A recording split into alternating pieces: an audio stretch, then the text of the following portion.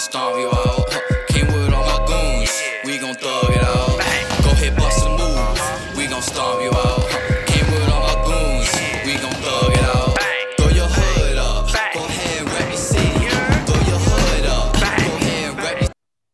The next topic we're going to discuss on Boxing Bros is an article that was written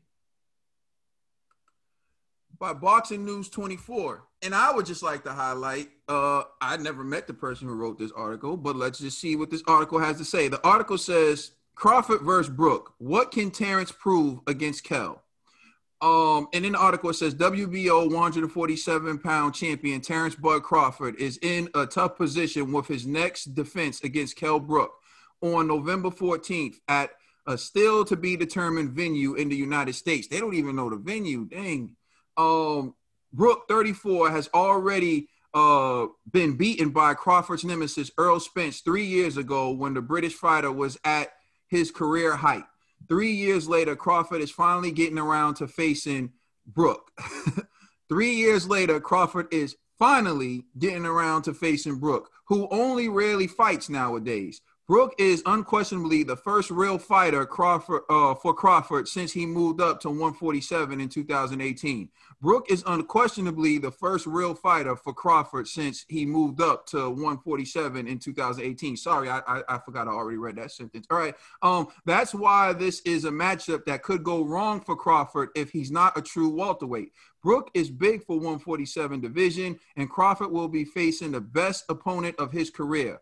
Brook is big for 147-pound division, and Crawford will be facing the best opponent of his career that Earl Spence beat 3 years ago. Excuse me. Crawford won't receive credit for beating Kell. This means that Crawford will need not only to beat Brook, which won't be easy, but he'll also need to do a better job than Spence did in his 11th round knockout in May 2017. But here's the kicker.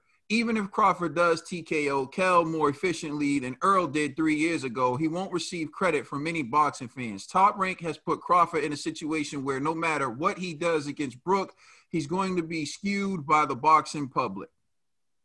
If Crawford struggles, it will reinforce. If Crawford struggles to win, it'll reinforce his critics' opinions of him, a product of soft matchmaking. If Crawford struggles to win, it'll reinforce his critics' opinion of him being a product of soft matchmaking. The very product of the kind of power and toughness that Brook brings to the table, he could make it very hard for Crawford, who has never faced anyone like him at 147. Crawford's opposition at welterweight has been pedestrian-level fighters with limited talent. Crawford's opposition at welterweight has been pedestrian-level fighters with limited talent. Did I write that? No, I didn't write that. Somebody else wrote that. How could he have that same opinion? You work for them. I influenced that guy I never met. All right, Terence opponent since moving to 147, Jeff Horn, Amir Khan, Jose Benavidez Jr., and Kavalasquez. So Kavalasquez is perhaps the best of the bunch Crawford has faced at welterweight, but he's a fighter who arguably deserved a loss in his previous fight against Ray Robertson. Kavalasquez was a controversial 10-round draw, but most boxing fans had Robinson winning. What does Crawford prove against Brook? Terence will be entering the ring next month, said Chris Maddox at DAZN. According to Bob Arum, Crawford will face Kell Brook on November 14th. Crawford currently sits at 36-0 and hasn't fought since December of 2019. What can Crawford prove against Kell Brook? Bud Crawford can prove in a terrible year that we're having, especially for boxing, that he can have a meaningful title defense against a former champion that has only been stopped by two fighters, Gennady Golovkin and Earl Spence, said Sergio Mora. Remember, 3 years ago. So if Crawford can beat a third, if Crawford can be the third elite name on that list to stop Brook, he can go into 2020 and focus on the fight that he really wants, the mega fight against Manny Pacquiao or Earl Spence. It is not a terrible fight to me, said Maddox on Crawford versus Brook fight. Brook has rebounded from those back-to-back losses, and he's won 3 straight. Most recently, the destruction of Mark DeLuca. Brook is a good opponent for Crawford, but he just won't get credit. No matter what he does, we'll be able to see how Crawford stands up to a heavy against a welterweight with some ability, which we haven't seen yet. If Brook is 90% of what he was 5 years ago, he has an excellent chance of unseating Crawford. If Brook is 90% of what he was 3 to 5 years ago, he has an excellent chance of unseating Crawford. That's not a knock on Bud, but it's more of a reality check that he has not looked great since moving up to 147. That's not a knock on Bud, but it's a reality check that he hasn't looked great since moving up to 147. Crawford struggled against Amir Khan before taking him out in what looked like a move of frustration with his low blow stoppages on the 6th in April 2018. Jeff Horn was too mediocre to show us whether Crawford was for the 147-pound division. Jose Benavidez Jr. was a fringe-level guy who clearly had no business challenging Crawford for a world title at 147. Benavidez's main thing was the same company promoted him as Crawford, with him being signed to Top Rank. Apart from that, Benavidez was a poor challenger, and that fight told us nothing about Crawford. Will Kell Brook be weight drained? So for the sake of it, I'm not going to read this whole article, but I just wanted to dive in to some of the things in that article. It's a very long article, but it touches on some great stuff. So Trill, you wanted to unleash. What can Terence Crawford prove by beating Kell Brook? And this is where the floor is yours. You can say whatever you got to say. Nothing. He absolutely gains nothing. And this is why the UK media is not picking up this fight. No broadcast is picking up the fight. Nobody should be watching this fight. If anything, if they wanted to get this on, they should have just called each other and got it on in the gym and sparred. When I say that nobody want this fight is, listen, I like TC. I like Terence Crawford. That was my guy. I was talking about Terence Crawford when he was at 135. And I thought it was impressive when he went up to 140 and he beat Prescott. Then went back down to 135, had another fight, and then moved back up to 140 to go in there and start his. You name me an opponent, right? Like, you can't like somebody, right, so much that you overlook things or you give them extra accomplishments. And that's what we do as fans, right? We start giving them accomplishments and giving them accolades for things that they haven't deserved. We give them credit for fighters that they haven't beaten. You know what I'm saying? Things that they haven't done. You know what I'm saying? That's what happens when you fall into the fanboy category, you know? Terence Crawford hasn't fought any of the top welterweights. We talk about all these other fighters and, oh, they're not this, they're not that. But these guys is fighting each other. They're getting the chance to tell who is who. He's not fighting none of those. Jeff Horn, Amir Khan. This is what we doing. My homie Benavidez with the bullets in his leg. This is what we doing. Kavalauskas. This is what we doing. He got dropped by Kavalauskas, quiet as kept. Quite as that he did. He got dropped by him and everybody seen him. If you don't think he got dropped by it, then you just took your whole fanboyism to the next level. What's beyond that? You know what I'm saying? That means you're in complete denial. That we can't even have a conversation. Because you're going to start telling me like, oh, you know, like I was once president of the United States. That's where you're at with it. That's where you walk in the sub shop in the hood and those old delusional guys. Like, yeah, you know, it was used to be me and Michael. I taught Michael to moonwalk. You know what I'm saying? You become one of them. Well, you can't see reality. Word. You know what I'm saying? That's what I feel like I be talking to sometimes, bro. I like TC too. He's from Nebraska, humble kid. You know what I'm saying? I like how he gets that. I love his mannerisms, and he's a dog in the ring. You put whoever you put in front of him, even though they're tomato, tuna cans, whatever, he's gonna be a dog in there. You know what I'm saying? Listen, I love when he fought Hank Lundy. But who was Hank Lundy? Like we're gonna go against. I love seeing TC because I like TC, so I like seeing him in the ring. But who? I give him Victor Pascal, and I'm giving him and I'm giving him who? What's the other person? I'm not even giving. I was gonna give him Prescott because Prescott knocked out Amir Khan. Everybody knocked out Amir Khan. And I'm saying he went up to 140 to do it. But I'm gonna give his most impressive. They both was undefeated at that time, and before the undisputed belt was the Victor Pascal in Terence Crawford. That was the most fight where you could say, hey, he was an undefeated guy, and he had 2 belts. TC had 2 belts, and they got it on for undisputed. But ever since then, who has he fought?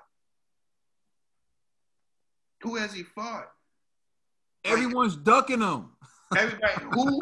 Nobody's ducking them. If these guys is over here and they're fighting, these guys are bigger fighters over there across the street. They're bigger than the opponents that he fought. Every opponent that he fought, every guy across the street would beat. I'm not a huge fan of the guy with the leprechaun suits. But he would beat everybody. Facts. That you have on your resume. The guy with the ugly suits, you know who I'm talking to. He would beat everybody that you beat. Danny would beat everybody that you beat. The question is, would you be able to beat the guys that these guys have fought over there? Yo, in fact, the guy with the leprechaun suit already fought Kell Brook years before you did. And that was when he was special. Mm-hmm. The guy fought him when he was special and gave him a tough fight. Even though I don't like that style of fighting, he gave him a tough fight. You're fighting a guy who the guy over across the street beat down and batted and busted his eye. Not to mention he already had his other eye busted. Like my fellow co-host Ned said, he's not special K. He's just okay. He's okay to fight Amir Khan. That's what fight needs to be happening. That's fight. Amir Khan and Kell Brook. That's the competitive fight right there. That's where these guys are at their career. What TC's trying to do is he's trying to get a name. If you're not going to fight this man at 154 and give him the best chance so you can show to everybody who you are and challenge yourself, what are we doing here? It gets to the point where you got to start challenging yourself. And you want to say that you want to be a star. You got to say, I want to fight these other people because everybody that you fought has been garbage. You've seen the people. I like TC too, but I'm not going to give him victories that he hasn't earned.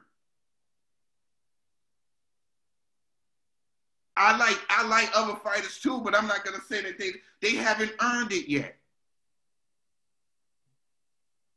Like, people, y'all were right. You know what y'all would do, right? Because y'all don't really love the sport of boxing, right? Y'all love the fighters, certain fighters, and you fanboy for certain fighters. You end up turning other people off from that person that really loves boxing. Yep. Because you're going to fanboy for that person so much, right? And you're going to give the false narrative to the person like me who loves boxing. I have to tell you the truth, and it makes it seem like I don't like that person. That's 100. Yo, true. You keep it at 100, dog. True. I like this person. But the truth is the truth. There's other people that I don't like. And I talk mess about them, about their suits. But I can't overlook their accomplishments and what they have actually done in the ring. You're saying that this person is number 1 and these persons are number 4, and how these number 5s and 4s and 3s have a better resume than you, I don't get it. That's because the perception of people and what's real is 2 different things. Perception and what is real is 2 different things. The perception of somebody and what is real. You can think that somebody is all great and this, that, and third, but when you really go fact to check and check what it is, they haven't did it yet because you've been too busy fanboying. TC is an exceptional fighter. right? But he hasn't fought nobody to prove how great he is. I rest my case. All right, Trills. G. But I'll be back. Let y'all know.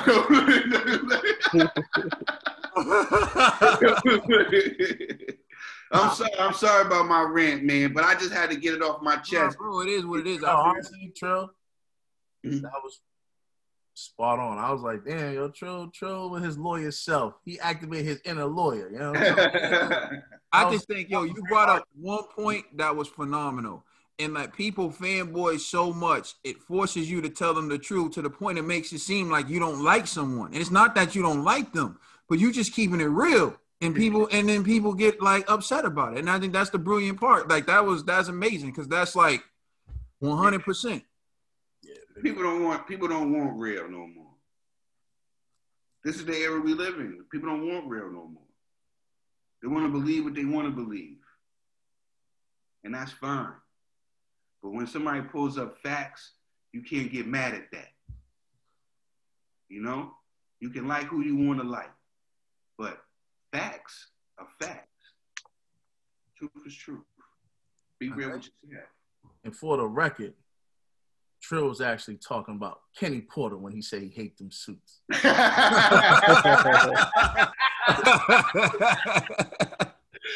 I hate Kenny's hats. Yo, listen, I hate to seem like the contrarian in the group because I actually agree 1,000% with Trill. It's a lose-lose for Terence, but I'm gonna try to make an argument for what he could say. Right? Well, first, let me piggyback off of what Trill said. If he really wanted to make it beneficial, he should have took the fight at 154, because I think although Kell Brook isn't Special K anymore, what you could kind of say is, well, at least at 154, he won't be drained. And he's around the same size as Earl Spence. So then we can see how he was sized up against like someone that way you could be like, all right, we can respect this opponent, right? But because he's doing that 147, people are like, bro, we already know what time it is. You're going to drain this dude. He's already broken. You know what I'm saying? Like, he's not the same Kell Brook. But my argument, if I was TC's PR team, I would say, well, he needed a tune-up because of quarantine. And so he got the most known tune-up he could find, Kell Brook. Boom. So then that way, people can at least respect what he's, you know what I mean? Like, all right, we can respect that. It's a tune-up. You know what I mean? It's a known tune-up. We can respect that. You know what I mean? Hey, bro, that made me smile, G. Died in a car crash a year ago, and his first fight back is Danny Garcia. This is the same guy they're saying is ducking Terence. Listen. And I don't mean to cut you off, G. The tune-up. And I don't mean to cut you off, G. But since he's been at 147, look at his resume. All he's been having is tune-up. What's that? But at least what I'm saying is, like, his argument could be, I just need a tune-up in preparation for Earl Spence. And then it's like, it's quarantine. Dudes hasn't been in the gym like they supposed to be. You know what I mean? It's like one of those, like, all right, we can respect that. You know what I mean? Like, he's like, hey, I wanted to just fight a no-name just to be active, but I know people wouldn't like that. So I was like, let me try to get Kell Brook. At least I know, like, yeah, he's a tune-up, but it'll be decent work as a tune-up. And then I think people could be like, all right, yo, we respect it, whatever. You know what I mean? It's like, it's in that way, it's not like we're bashing them. It's more like, in quarantine, we got you, bro. We got you. We know you're going to win, but you're just doing it just to stay active. That's the only argument I could figure out for TC right now. That's it. Yeah, I kind of agree with G on that point. Like, he's just needs a tune-up for all the time off. The article did say he didn't fight since last December. There's been over a year of inactivity. We don't know what he's been doing in the stat. I know. Yeah. But Earl want to challenge himself. TC giving himself excuses. TC seeming like one of Greg's favorite fighters out here, in these streets, making excuses for himself. And, I can't say much on this fight. It just seems TC is not like giving the people what they want, and at this point, like after this fight, if TC doesn't give us Earl Spence, Pacquiao, or somebody on the other side of this block, we gonna have problems.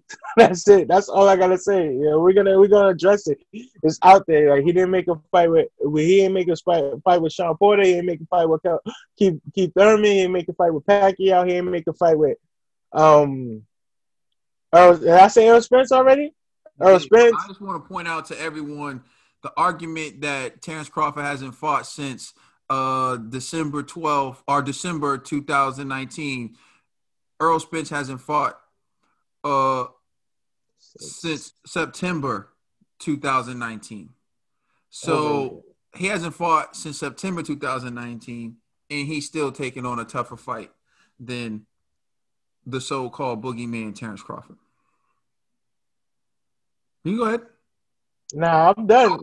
After a car accident, no tune-up. You know what Terence Crawford might be saying? Let these guys beat on each other. You know what I'm saying? I'm going to be over here doing my Rocky 3. You know what I'm saying? While y'all beating on each other, I'm going to be over here doing my Rocky 3. So by the time I get to y'all guys, maybe y'all be broken down. Be the greatest. You know what I'm saying? I don't know. It's crazy. All right, go ahead, Ned. No, I'm done. This is my take. Like, after this fight, if we don't get the fight we want, then TC. We keep saying that, bro. We keep saying that after this fight. No more excuses. No more excuses for me. That's how I'm saying. Yo, look. All right, so you done. I'm stepping in. I'm stepping. G's my witness. Tell me when I stop me when I tell a lie, G. We were watching the fight. Keith Thurman was the number one welterweight at the time. He had the belts. He was the guy everyone was saying was the man. And we were watching the fight with my boy Dilson, and my boy Dilson was just gassing Keith Thurman up like he was untouchable, unbeatable, right? G, am I lying? Nah, you ain't lying yet. And what did I say? I said there are two guys that would beat him. Earl Spence and Terence Crawford.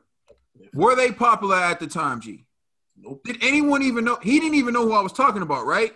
I had to pull up highlights of Earl Spence and Terence Crawford to show him. Nobody was even calling Terence Crawford TC at the time. You know how people just get popular? Like, for example, I was watching Def Comedy Jam last night. I was laughing. Simone, I think her name is. She was saying how these rappers get all these video girls in their videos or whatever. Show me your first baby mama, right? Show me what you was working with before you got famous, right? And so my reason why I'm bringing that up is before Terence Crawford had all this hype and all this fanfare, I acknowledged him as a great fighter. I believe he would beat Keith Thurman. Then I believe it now. But I don't excuse the fact that he didn't make the fight with Keith Thurman. That's not what I do. I don't say because I think he can beat Keith Thurman, that means he can beat Keith Thurman. You got to prove it in the ring because I'm not 100% right. I don't give victories for anyone unless they earn it in the ring. People love it when I hold Deontay Wilder to that standard. But now that I hold TC to that standard, it's a problem. No, you could have renegotiated the fight with Keith Thurman. You could have worked out a fight with Keith Thurman. That would have been a better fight than Kell Brook. That would have been a fight people would have wanted to see. But that fight didn't happen. And so people say, hey, I predicted this a long time ago. G's my witness. Am I lying, G? Predicted. You didn't say what you were going to say. Look, I predicted that Earl Spence and Terence Crawford were the best two. Yeah, I give you that. Yeah, fact. That was when Thurman was number one. G's my witness to that.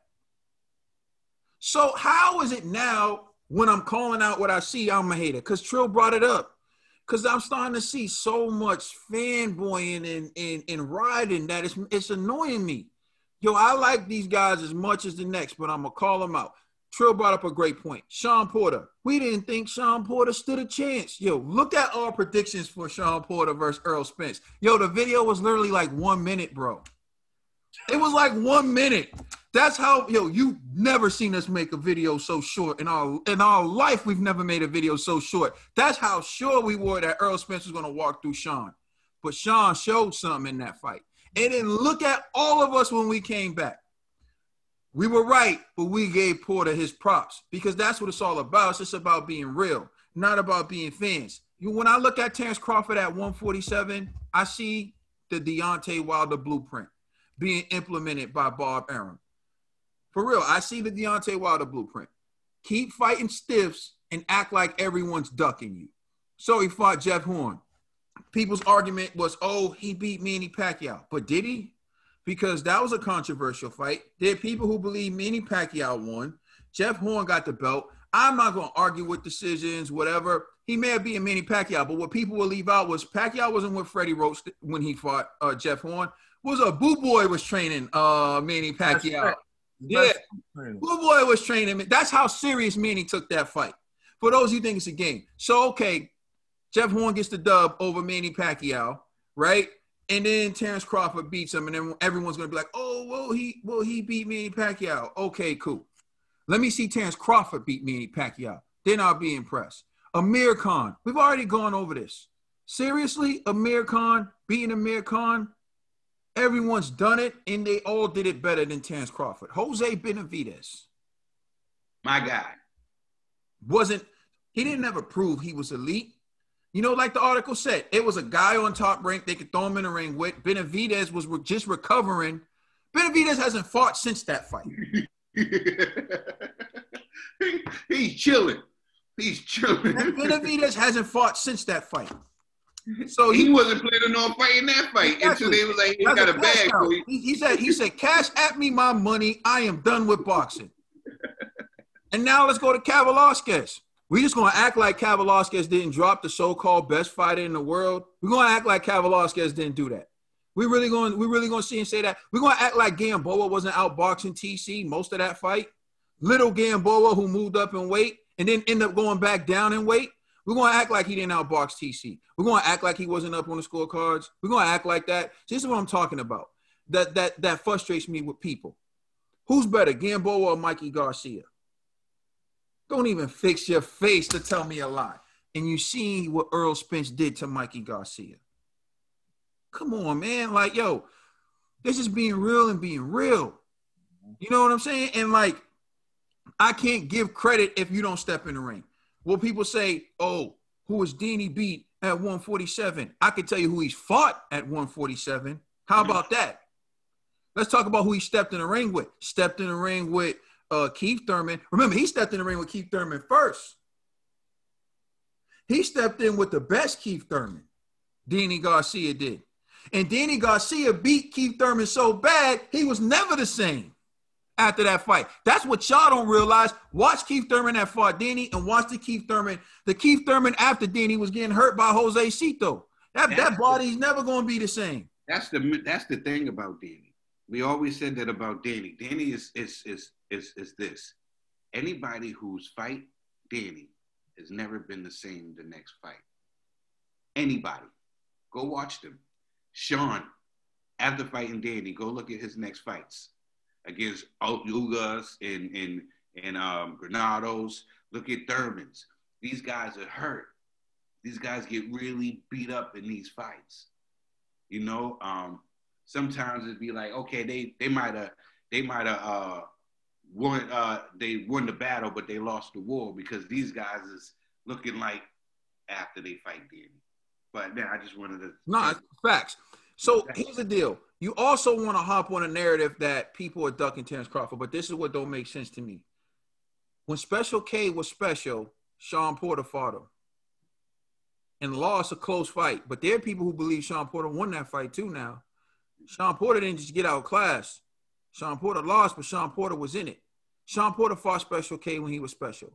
Earl Spence fought Special K when he was special. And TC's just getting them now. And people just going to overlook that? When I point out how Deontay Wilder is the king of the leftovers, you guys get giggly. You get so giggly when I point out how Deontay Wilder is the king of the leftovers. Good point, baby. That's a good point right there, son. Right? Where's that same energy for TC? He done fought Amir Khan, been knocked out in multiple prior fights. He fighting Kell Brook, been knocked out in multiple prior fights. But it's okay for TC to be the king of the leftovers. When I point out how Deontay Wilder gets credit for fighting people he's never beat. Oh, I try to make the fight with Joshua. Joshua don't want to fight. When we dive into it and we disprove that, when we prove how Wilder never took on the best opponents and he claims everyone's ducking him, everyone's like, oh, yeah, get him. As soon as we do the same for TC, the energy's different. There's no difference. And just like Deontay Wilder cherry-picked Tyson Fury because he thought Tyson Fury was finished, had to lose all that weight, had to do all this stuff, and it ended up being a bad cherry, I hope Special K is still special.